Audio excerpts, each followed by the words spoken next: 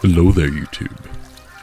I am Necrostevo, and join me once again for week number 8 in Season 3 of the Pokemon Premier League. This week, it is time for us to face a new opponent off of the backs of yet another loss. Now, after last week's loss to the detective, we need to really cut loose a little bit. We need to knock off the dust.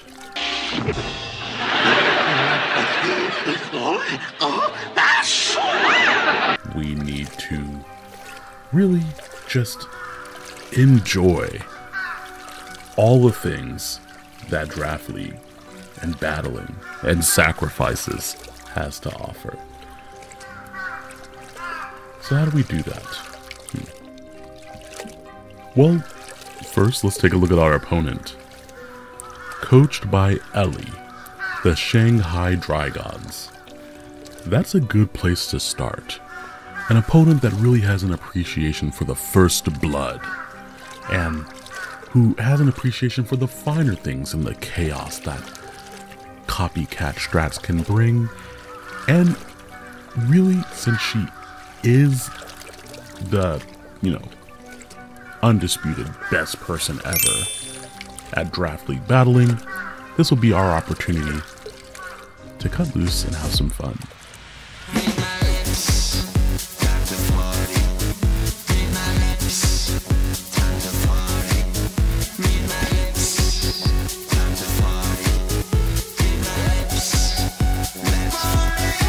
So as per usual, if you do not want to stick around for the team builder,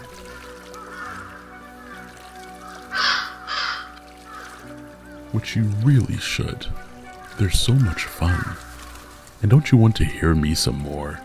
I know you want to stick around for that team builder, but if you don't want to, link to jump straight into the battle. Let's take a look at Ellie's team. The Shanghai Dreigons have drafted Iron Valiant, Dragonite, Crocodile, Rotom Wash, Mesprit, Meloetta, Mimikyu, Muck, Jolteon, Bastiodon, and Magcargo. Her Terra captains are Jolteon, which can go into the Grass and Fairy types, Bastiodon, which can go Fairy, Fighting, Ghost, and Water, and Magcargo, which can go Fairy, Water, Grass, and Steel.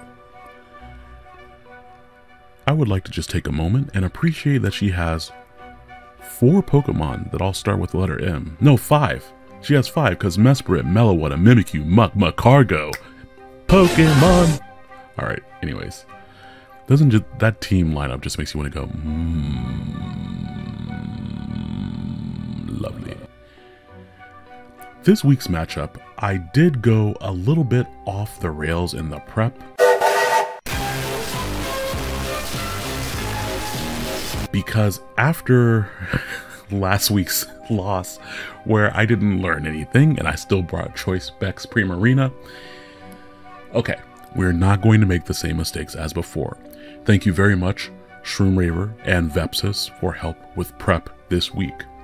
Let's start off with Primarina.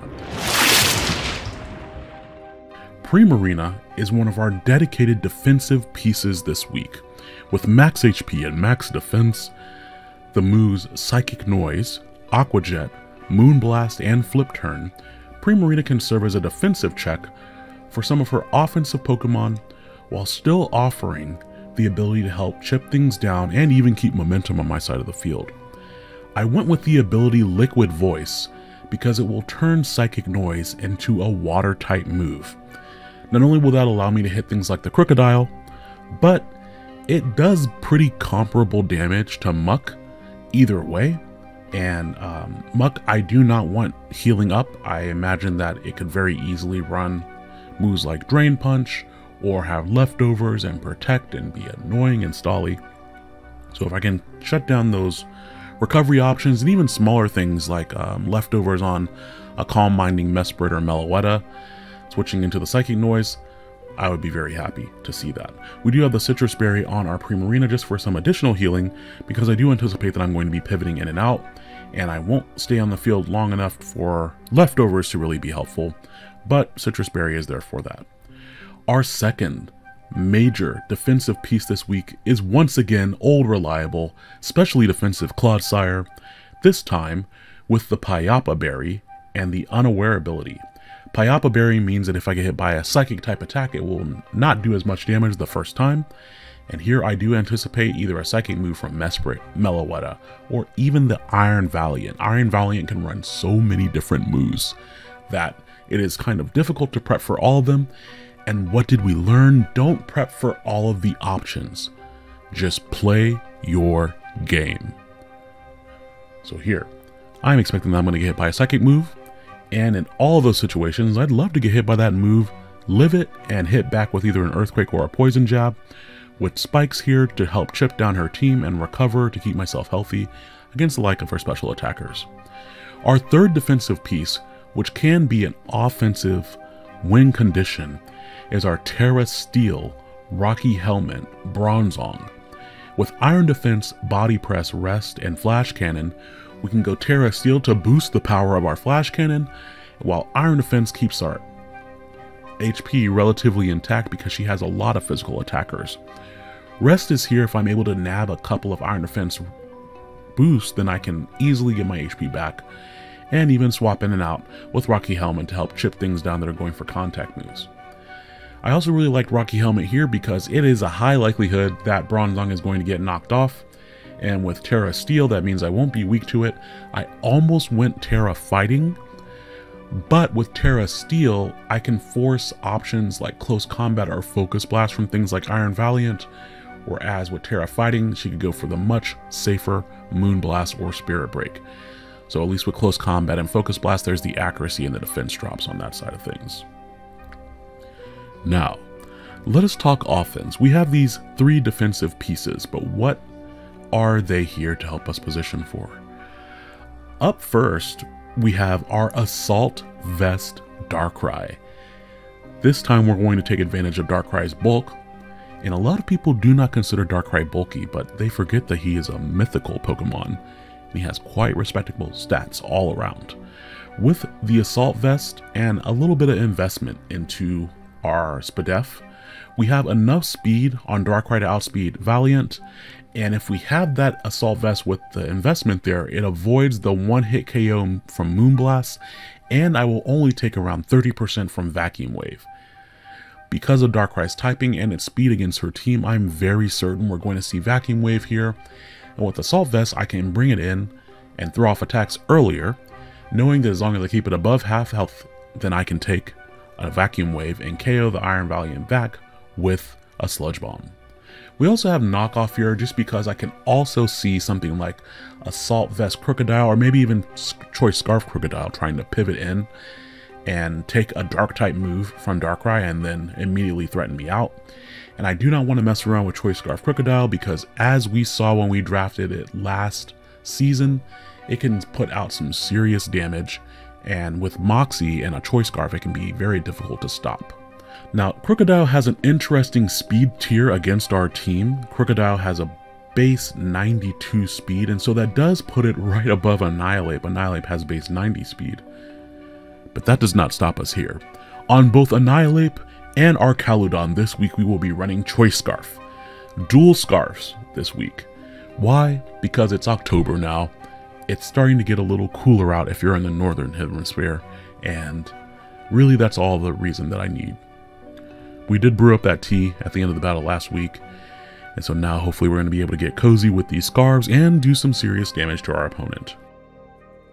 Now, Annihilate with the Choice Scarf, it serves as a good dedicated lead in case she tries to lead with a very bulky Dragonite and take advantage of a weakness policy and maybe set up Dragon Dance. I can just two-shot it with Ice Punch. Close Combat generally always one-shots Crocodile. It also puts solid damage down onto something like a Meloetta that's trying to set up. You will also notice I have Shadow Claw on Annihilate this week alongside U-Turn, and that's because I do not anticipate Annihilate getting hit. If it does get hit, it will probably get KO'd in one shot. And so Annihilate is here to really dance around with the immunities and probably not take too much. It's either going to be at full HP or it's going to get knocked out. It's how I really envision Annihilate being played this week. And that makes sense, right? He's already dead. Archaludon, I envision either coming in mid-game and pressing Steel Beam, because Steel Beam can even 2-hit KO a Rotom Wash, or in the late game, locking into either Flash Cannon or Body Press. I don't see Mimikyu coming to this game, but without Mimikyu, she does not have a swap into Draco Meteor, and because of my defensive pieces, I can much more easily go for Draco Meteor and then swap out to one of my defensive pieces here.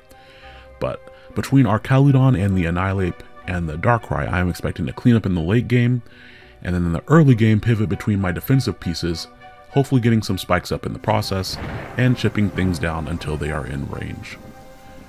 So everyone, that is our horrible horde this week, and let's get to the battle. It is time. Thank you all for being here for the match this week. We can see that Ellie has brought Crocodile, Meloetta, Iron Valiant, Jolteon, Mimikyu, and Muck. Seeing this team preview, I got a couple of her Pokemon incorrect. I honestly did not think that Mimikyu would be coming here, and I only tentatively had Muck on there. I thought I might see Rotom Wash over the Muck, just because of her setup options kind of pressure my Clodsire to run unaware, and so she could hit it with a water type move. But all that aside, we are sticking to the plan of leading with our choice Scarf Annihilate, and depending on what she leads with, I might just try to punch it in the face, because again, we're just trying to knock off the rest of this battle and enjoy it. It's October. It is finally our time of the year, and if that doesn't give us a power boost, I don't know what will, besides maybe the new moon. Either way though, Ellie, thank you for meeting me on the field of battle. I have heard of your thirst for first blood, and so you better believe that we will be going for that as well. Now we can see that she leads off with Jolteon, which of course naturally outspeeds Annihilate. I do know that I'm faster here because of my Choice Scarf investment. However, I decide to hard swap out to hopefully trick her into thinking that she's faster than me. She immediately goes for the Terra, which I needed to see as well because she could go into a grass or a fairy type. I expected fairy, but really either type struggles against Clodsire. So she goes for Shadow Ball, and this does so little damage that I wasn't really sure what item she was. And so thinking that she might swap and go for Baton Pass, or maybe even try to hard swap into something else, I decided to just layer up. Now, in our previous battle, we did not layer up early enough, and we were punished for it later on with the flinch. Here, we're going immediately for the spikes before they have that opportunity to happen. She goes out to the Crocodile, and I did anticipate this happening, but my Bronzong is not Terra'd yet, so it is not a swap in to this, and so our mid-ground is to go out into Primarina. It does get its Citrus Berry knocked off very early, which I don't appreciate that she's getting clapped there. You can see that I let the timer go down a lot. I decided to go for Flip Turn here. A little bit early, she could have put some damage on me with Earthquake, but I figured that Muck would probably be coming in this early because she would want to gauge what I will want to do with my Primarina. I didn't want to reveal the Psychic Noise too early because also the Muck is at too high of HP. It has probably very little reason to be trying to recover that HP as well. On the flip turn, we decide to go out to Bronzong here, and it is just time to go ahead and get our Terra off now, and that will make my Bronzong a much better swap into the Crocodile in the future, and she'll have to determine if I'm going to go into Primarina and go for the Earthquake, or if I'm going to go into Bronzong and then she should go for the Dark type move. Now once again, I get knocked off. So, why do you keep knocking off all my items, Ellie? Am I telling some jokes? Is this just like where you hit the guy on the shoulder and you're like, oh, knock it off, you big lug. Stop knocking off my items. I need them. I don't appreciate this. I was a little bit surprised here to see the Drain Punch. That's okay. It did a little bit more than I expected. And I was like, okay, I can at least gauge what set she is with this Terra boosted flash cannon that did all of 2 damage. This is obviously assault vested muck, because that did completely negligible damage. And I was like, this is gonna do so much damage. I think she did more damage to my Clodsire with the Drain Punch than I did to her with the flash cannon. Now, expecting her to swap out and go back to Crocodile, I needed to know if the Crocodile was boots or not, and so I decided to go for Earthquake, because if she stayed in, I could punish her. But if the Crocodile was boots with the fur, then I wanted to get some chip damage on it. But it's not boots, and so I was thinking, is it Scarved? Because she swapped it out immediately after going for knockoff last time. Here she goes for Stealth Rocks, and I was like, would she be Scarved Stealth Rocks in this situation? If she is, she'll probably swap out here, right? But if not, she'll stay in. But she swaps out, me thinking that she was trying to maybe bluff a Choice Scarf like I'm bluffing it, because I know that I was bluffing a Choice Scarf. But I went for Body Press. I could have gone for the Flash Cannon there, but I wanted to get off more damage on the Crocodile. I also really could have just gone for Iron Defense. Now here, the time gets really low. I get down to 1 second because I decide to make a risky play and go into Primarina. It's a bit obvious to stay in here. She goes for a knockoff again and gets the Poison Touch. And I was excited because I called the knockoff and not that I knew that she wasn't going to go for a poison type move. But the Poison Touch proc means that if she has the Poison Jab, she can take me out from this range. But I can also take her out for this range with the Psychic Noise, but she lives on just a sliver. That kind of felt like when you hear that Mariah Carey song like in the background and it's like, no, I just want to enjoy Halloween in October, please.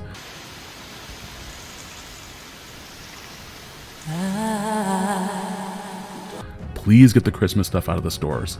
It's just now October, let me enjoy a sliver. So unfortunately, she is able to get first blood here, but that does not mean that she will have last blood. We got into our Choice Scarf Primate, and I just go for a U-turn thinking that she's just going to sacrifice her muck, but she holds on to it for later. And since I saw how little damage Jolteon did to my Clodsire earlier, that is the bring in this time as well. Now I could have gone for a layer of spikes or the Poison Jab or the Earthquake or the Recover. All 4 of these are good options. I was very leery about going for Recover because she would most likely swap out here and I didn't want to give her any sort of momentum at all. So I do end up going for Earthquake. I really wish I had either clicked Recover or the spikes here because she ends up sacrificing her muck. Now that gives her a free swap in to the Iron Valiant, and this is exactly why we brought the Pyapa Berry. We see here that it's a physical, and we use up our Pyapa, we see its Life Orb as well, but then we freaking get flinched. What is this? Clodsire, I am so sorry. This is 2 battles in a row where you've gotten flinched by the Psychic type move when you're just out here trying to do your thing. Unfortunately, I have to let Clodsire go down here because with Life Orb, I do not have a safe swap in here. She could easily swap up moves, and there you saw she went for the close combat. On the plus side, this basically confirms that she has Vacuum Wave, and it also confirms that my Darkrai is faster because she doesn't have the booster energy speed, and she's not Choice Scarf because she swapped moves. So here, I didn't think she would go for the Vacuum Wave this early, because if I didn't have Assault Vest, it was a roll from here to kill me, I believe, if she was like max special attack. But with the close combat, I was just thinking, there's no way she's going to stay in here. So I'm just going to go for Sludge Bomb, expecting her to go out into Meloetta maybe. I was hoping that I would snag a poison on something. I hit the Crocodile coming in. And so once again, this Crocodile is staring me in the face, and I'm like, this mother is Scarfed. I just know it. I know it. And here, because it is poison and the spikes are up, there's no reason for me to risk my Darkrai because she's going to die at the end of the turn anyway. Does that situation not look a lot like what happened to our Articuno last week? It's weird how these things just keep coming back around in cycles, kind of like the phases of the moon.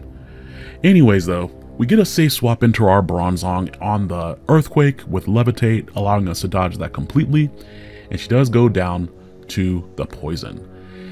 Now, Iron Valiant comes back in. Again, we know that it's life orbed.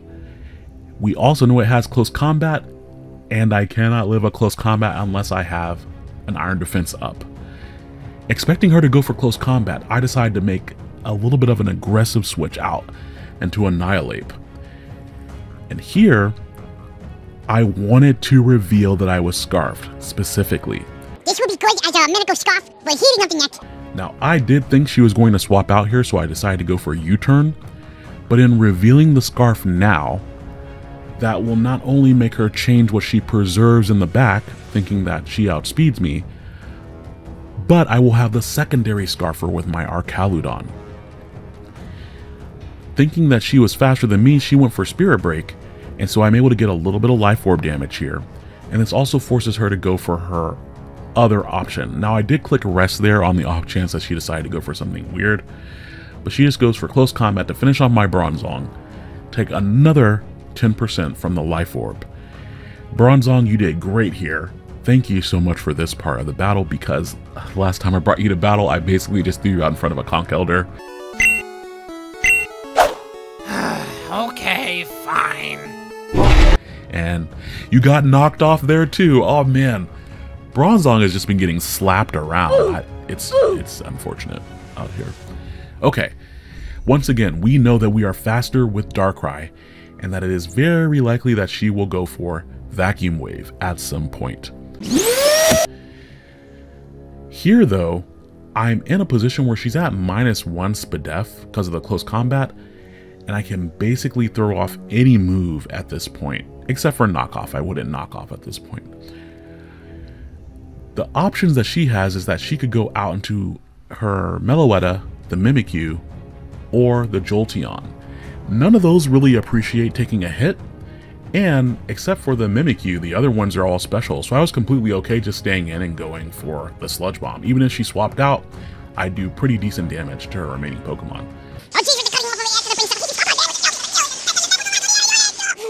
Now she does blow the whistle here with the red card and sends my Darkrai immediately off the field, but I get sent out into my Primeape. And again, remember earlier, I wanted her to know that I was Scarved. Easy with the machine of death. It's a Kawokin stuff. So here, I go for the Shadow Claw, because if I had Rage Fist, it would not be powerful enough to KO a Mimikyu, especially if she had any sort of bulk.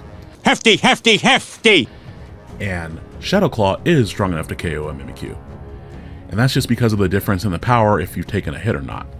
Now she knows that I'm locked in to my Shadow Claw here, and that's why she goes out to her normal Psychic type Meloetta. Meloetta is immune to Shadow Claw, but I can also switch out and come back in later and blow it back with close combat. I decide to go back out to Darkrai, knowing that since I have an Assault Vest, I can take any hit coming out of this Meloetta, even a Focus Blast. She pulls a very aggressive double and goes back out to her Darkrai, and here is where I figured that I had her in a little bit of a checkmate position, because she thinks she can KO me with a Vacuum Wave, but without a critical hit, there is not a single chance that she can KO me. So all I have to do is not get crit, and I'll be able to take out the Iron Valiant, which leaves her with just a Jolteon, which I still don't know the item on, and her Meloetta. Now you can see there the Vacuum Wave fails to KO me. That's good with the getting better of avoiding the death. That is good to avoid.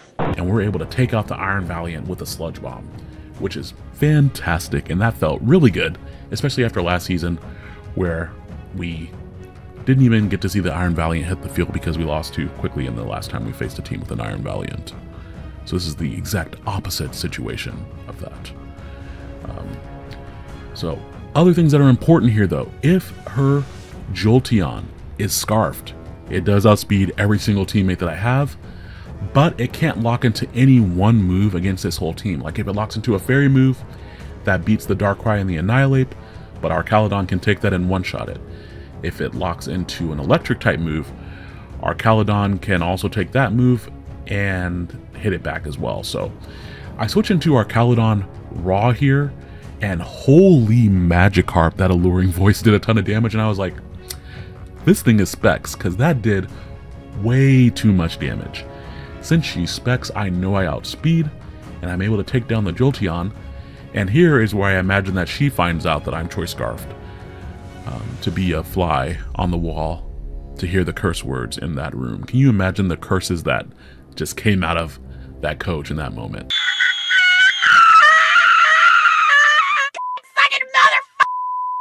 I know that they were great.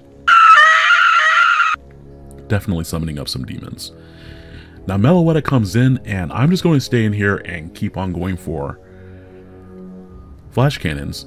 She does start setting up with Calm Minds, and I was like, does she have a berry? Berries. Berries and what else? Or like, why is she going for Calm Mind in this situation? And so here, if her Meloetta was faster than my Pokemon, we could have a problem, but we can verify that immediately. If I outspeed her here, then I know that my Primeape outspeeds her. And if my Primeape outspeeds her, then my Annihilape outspeeds her. Wait, why did I even start talking about Primeape? Did you all see that cool Pokemon special where the Primeape evolved into Annihilape mid-battle? That really made me hype. So here, this is a checkmate position. I just have to not misclick my move, because I definitely almost clicked Shadow Claw. And that is a victory. Oh, hurrah! For the Victorian Shadows here in Week 8 of the Pokemon Premier League. Thank you all for hanging in there with us. Even though last week we missed another move and we had that loss, you'll notice this week I did not use any moves that would have that type of opportunity to miss. At a certain point though, it is Pokemon, so you're gonna miss, you're gonna have hacks happen, and I really sometimes enjoy that chaos that comes along with that. If you don't want to ever miss, I think, I don't know if it was Pokeaim or Blunder, but it's like if you don't want to miss, then click Water Gun, you know? But sometimes the risk is worth it. But when you're fighting against players in this league, sometimes I just need the reminder, you usually can't afford to miss. Because these players, every single opponent we've had this whole season will immediately punish you hard for it. So, thank you all for watching the battle this week. Please go check out Ellie's side of the narration, as I'm sure it is masterfully entertaining, as they always are. That wasn't bad at all. Next week is actually the last week of the regular season of the Pokemon Premier League. And our final opponent for the season will be Pokeaim MD, the Doctor. State your name, rank, and intention. The Doctor. Doctor. Fun. Now, I've met a few doctors in my time. I'm actually a doctor myself. A Juris Doctor, but you know, a doctor nonetheless. What, like it's hard? And I am incredibly excited to fight him, just as I have been every other coach this season. So please be sure to tune in next week so we can see how we do against Pokeaim. Because when we win that fight, that'll be the start of a whole new ritual, and you won't want to miss it. Have a good night, everyone. Good night, Mr. Renfield.